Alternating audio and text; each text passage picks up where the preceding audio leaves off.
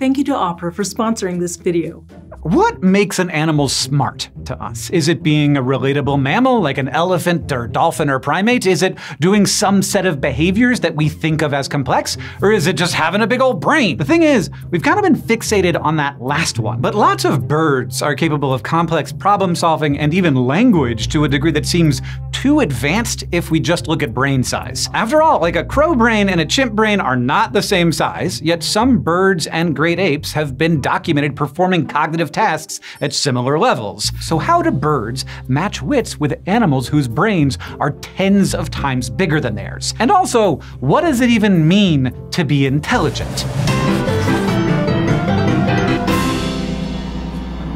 The Bizarre Beasts Pin Club is open for subscriptions for the whole month. You can sign up by January 20th, and the first pin you get will be a gorgeous Goffin's cockatoo.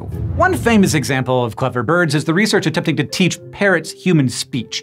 Alex, the gray parrot, is maybe the most well-known case. He learned around 100 words to answer questions about shapes, numbers, materials, and actions, and even got pretty good at math, both verbally and symbolically. But as impressive as straight-up talking may seem, some critics have chalked up these results to just a complex form of conditioning. They argue that test subjects like Alex weren't actually internalizing the meaning of words, but were instead simply memorizing the sounds and the contexts for using them. An argument could be made that that's just what language is, but luckily there are plenty of other examples of bird intelligence that we can focus on too. Like in a recent episode, we covered the lengths humans have to go to in order to outwit ravens causing trouble, and plenty of members of the corvid family are capable of similar shenanigans. For example, New Caledonian crows can plan several steps ahead while using tools and ignoring distractions, and carrion crows letting cars crack nuts for them in crosswalks have been observed for decades. In another raven study, one group was given the choice of an immediate reward or a token to trade for a future better reward,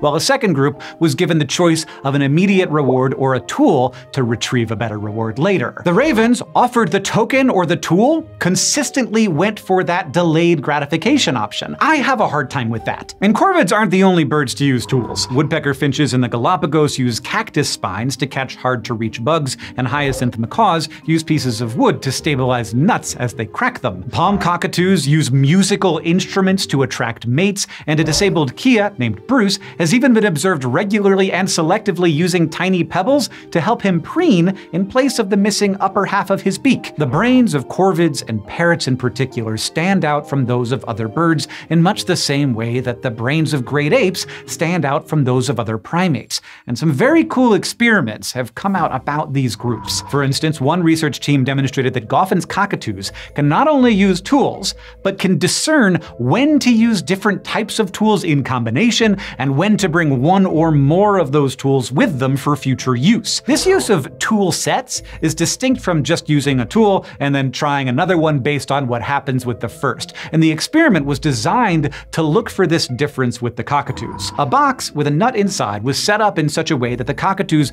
would have to use one tool to puncture a membrane and then a second tool to reach the nut. Another easy-to-reach membrane on the other side of the box allowed the cockatoos to learn what it was and how to break it before the testing started. These test subjects easily learned how to use one tool for poking and one tool for reaching, so the next step was to see if they could determine when to use each, or if they were simply trying stuff until it worked. Subsequent experiments showed that the cockatoos could tell, based on the box's setup, whether to use both tools or just one. And in a third experiment, the cockatoos had to decide whether to bring any of the tools with them when walking or flying to a box in a new location, and if so, whether to bring one or both tools. Despite the added difficulty of carrying both tools, the test subjects nonetheless did so when moving to boxes requiring both, and occasionally carried only one when moving to a box that required only one. This kind of toolset use has only been observed in the wild in chimpanzees and Goffin's cockatoos. So hopefully we're in agreement now that birds are pretty brainy, but their brains are pretty tiny. Some ape brains are bigger than some entire birds that we have just talked about. So, does having a bigger brain not really make that big of a difference? Well, scientists have found a positive correlation between cognition and brain size within taxonomic groups. So there's more justification for this than just brain equals think, more brain equals more think. At least in primates, tool use, social learning, and the ability to come up with new behaviors when needed all all seem to increase with brain volume. That is, there are actual metrics for what we consider intelligent behavior that do correlate with brain size. But this correlation doesn't necessarily show up between distantly related groups of animals. Instead, intelligence may be more a matter of what types of brain structures an animal has and in what proportion to the other parts of its brain. For us mammals, the neocortex is considered the main cognitive brain bit, but birds don't have one of those. Instead, the front portion of their brain is made up from different structures that may perform a similar role. And birds and mammals both do have a brain stem, which is responsible for more unconscious functions that we might not associate with thinking per se. So one crude way to assess capacity for intelligence in both birds and mammals would be to measure the ratio between these analogous front parts of their brains and their brain stems. And interestingly enough, this ratio for parrots and corvids differs from other birds in a very similar way to how it does for great apes compared to other primates. In other words, having a big forebrain seems to be the main trait distinguishing both great apes and most intelligent birds from their peers, even if the exact makeup of this forebrain differs greatly between birds and apes. Animal smarts are also associated with certain sections in the midbrain and the way that these connect to each other, and sure enough, birds also follow similar patterns here to analogous brain regions in primates. Cooler still, and absolutely bizarre, corvids and parrots have as many neurons as, and sometimes significantly more neurons than, primates with significantly larger brains. Meaning that part of the key to so much thinking in so small a space is the fact that these birds might simply be more efficiently packing their processing power. All of this suggests that the brain architecture necessary for complex cognitive function convergently evolved from different ancestral brain structures, all with the result of some real smarty pantses in different parts of the animal kingdom. So, why have we always been so hung up on apes? Unfortunately, when comparing ourselves to other animals, we can be a bit insecure about intelligence, it seems. The centuries-old mentality that some special quality must separate us from other species still shows up, even in modern research, leading us to focus only on our closest non-human relatives. Many of the tests we use to even assess animal cognition are completely based on human experiences, like mirror self-recognition tests, or based on ways of thinking that may just be exclusively a human thing. So what we call intelligence has often just meant the metric of how human some species can act. And it hasn't helped that decades worth of animal studies have also included the stated goal of measuring an animal's intelligence purely as some proportion of our own, resulting in claims like dogs are as smart as a 2-year-old child. Luckily, over the last few decades, scientists have been slowly shifting their focus from a human-based interpretation of what intelligence is